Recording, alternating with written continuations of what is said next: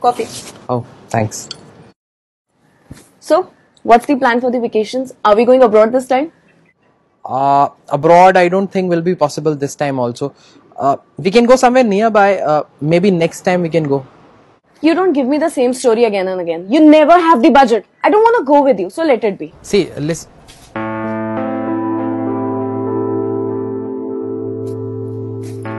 Have a look at this dress. How's it? Yeah, it's good. But don't you think it's a bit expensive? What about this one? This is also good. Why do you have to always crib about money? You don't want me to buy it? Fine. I'm not buying it. No, listen. I'm.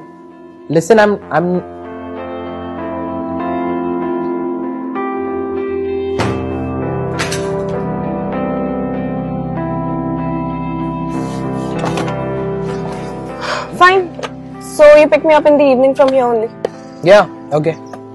You remember I was telling you about this one house which looks really pretty and nice? Yeah. That is the one. The white one. Oh, it's nice. So, when are we going to buy our house? Maybe in few years. With your job, I doubt we are ever buying a house. Anyway, pick me up.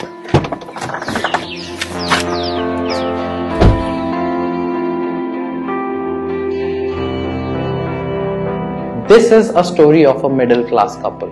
Wife in this story is negative and sad of being poor until she meets one of her rich friends. Let's see what happens in the story. Shimona? Ruchika! Hi! Hey, hi! So, how are you? How's life?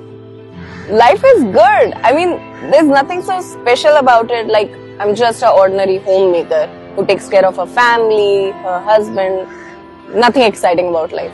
But you tell me, why didn't you come to the school reunion? Oh, I wasn't here. I was with my husband. He's from London and most of the times we are traveling. Oh, so, but now you are in Delhi, so where are you staying? I have a house here also. Bungalow number 6, Jorbagh.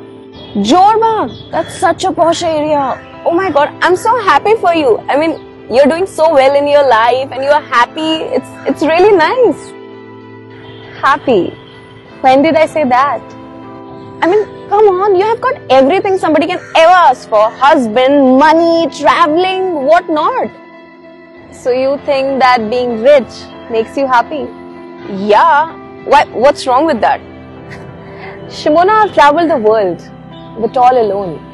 And all these branded things that you're talking about, they're just a compensation for spending my birthdays, my anniversary, and almost every day all alone. Can you imagine yourself living in a big bungalow, but all alone? Wait a minute. So you are telling me that in spite of having all the money, you are not happy?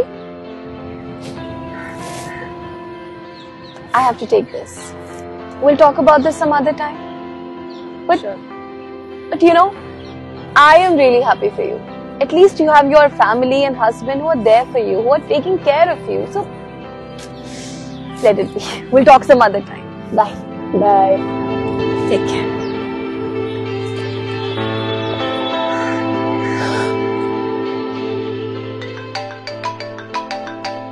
Yeah. Yeah, where are you? Office? Why? Oh, no, actually I just called to say that thank you so much. I know you're working really hard to make things work and I just want to say that I really appreciate. Okay.